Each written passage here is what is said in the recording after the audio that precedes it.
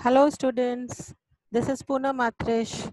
Today I'm going to study with you the experimental proof that DNA is the genetic material and not the protein. This experiment was done by Alfred Hershey and Martha Chase in 1952. What was the experiment? The experiment was that they proved that DNA is the genetic material and not the protein. Now, what was the experimental material they took forth? So, here you can see they took bacteriophages, more specifically T2 bacteriophages and E. coli bacteria. These were the experimental material, or you can say organisms, they took into consideration. So here you can see, students, bacteriophages are those viruses which infect bacteria. During normal infection, the bacteriophage first attaches the bacterial cell wall and then they insert their genetic material into the bacterial cells. Now the viral genetic material became integral part of the bacterial genome. What does it mean? It means that the genetic material of virus incorporate into the bacterial genome or bacterial chromosome. And by using the host machinery, by using the bacterial machinery, mechanism, they can prepare their own particles of which they are made up of. They are made up of only proteins and DNA. So they use host machinery to make their own proteins, to make their own DNA. These proteins, these DNA get assembled to form new viruses. So in this way, they multiply within the bacterium, within the E. coli bacteria, you can say. And this process is called transduction. Now, here you can see Hershey and Chase work to discover whether it was protein or DNA from viruses that enter into the bacteria.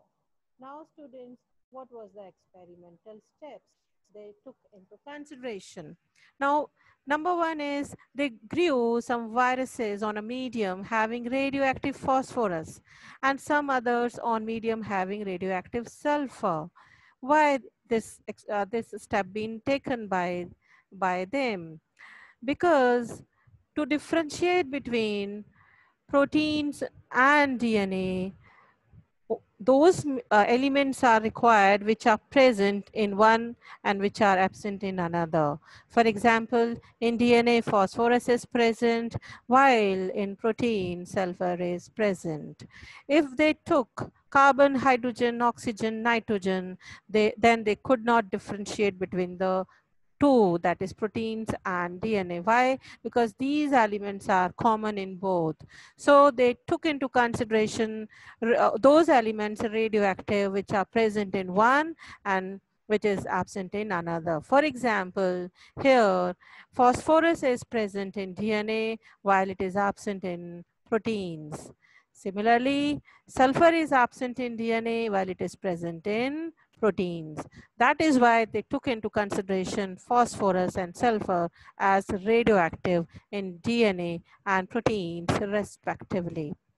Now, viruses grown in radioactive phosphorus have radioactive DNA but not radioactive protein because phosphorus present in DNA, not in protein, as I said. Viruses grown in radioactive sulfur have radioactive protein, not radioactive DNA because sulfur present in protein but not in DNA. Now come to the next slide. Now what were the steps taken by Hershey and Chase? Number one, infection. So the radioactive phages were allowed to attach to the E. coli bacteria. The phages transfer the genetic material to the bacteria.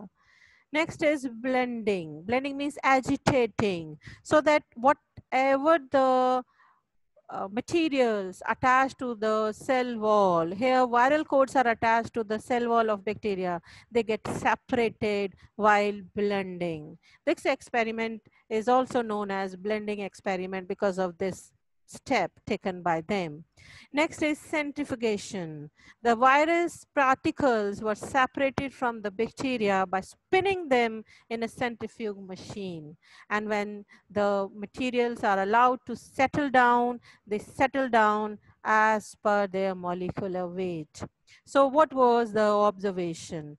Bacteria infected with viruses that had radioactive DNA were radioactive, and no radioactivity is seen in supernatant.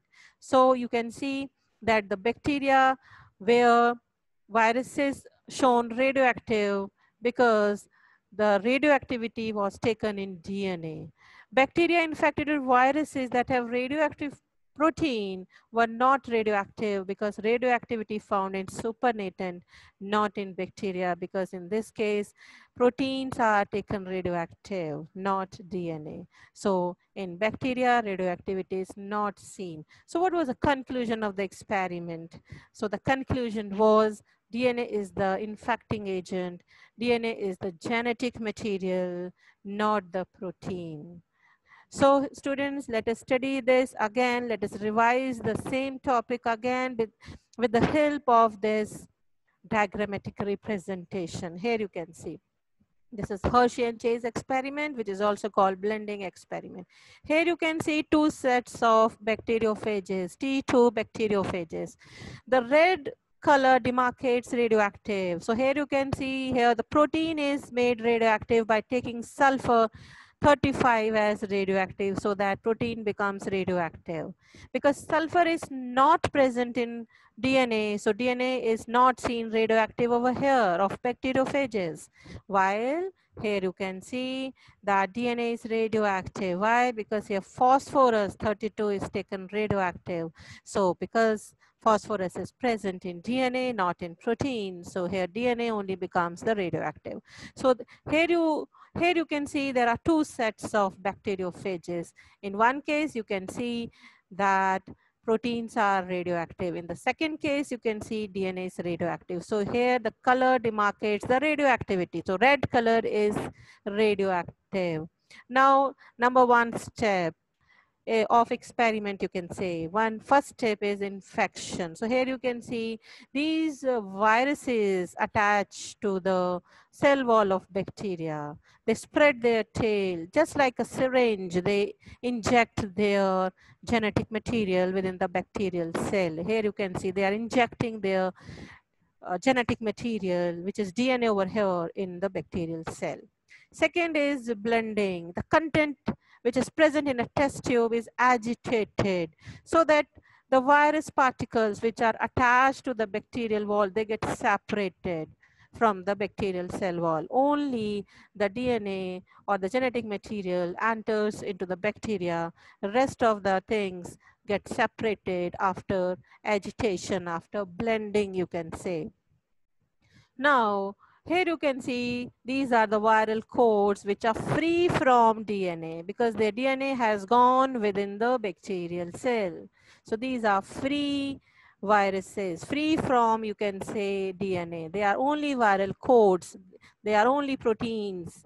Now come to centrifugation. Here you can see centrifugation is done. Spinning is done, okay, in a centrifuge machine, because after centrifugation, when we settle down the content, then we get two different layers. So your content separates into two layers. Here you can see how the two layers can be arranged after centrifugation.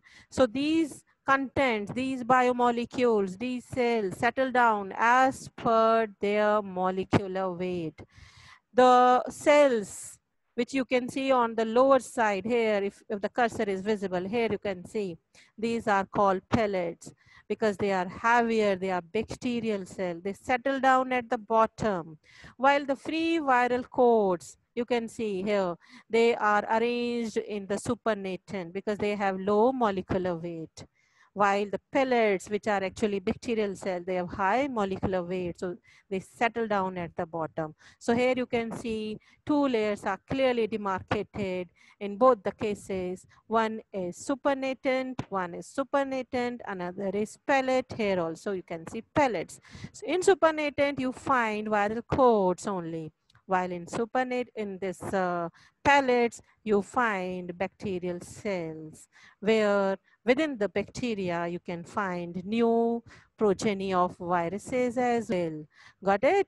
Now here you can see, students, that in first case, because here in the first case, Hershey and Chase, or if you talk about the diagrammatic representation, you have drawn, you have made protein radioactive. So radioactivity is seen only in supernatant in the viral codes. Here you can see radioactivity seen in viral codes only in the supernatant. But in pellets, you can't find any radioactivity. Here you can see no radioactivity seen in bacterial cell and in, you can say, the progeny of the new viruses. But in second case, you have taken radioactivity in DNA. So here you can see in supernatant, where only viral codes are present, in supernatant, no radioactivity is seen. But at the bottom, where pellets lie, where bacterial cells lie, you can see radioactivity in bacterial cell. So the new progeny of viruses show radioactivity. So this was the result of the experiment. So what was the result of the experiment? DNA is the genetic material, not the protein. So this is what about students Hershey and Chase experiment. Thank you and have a nice day. Bye-bye.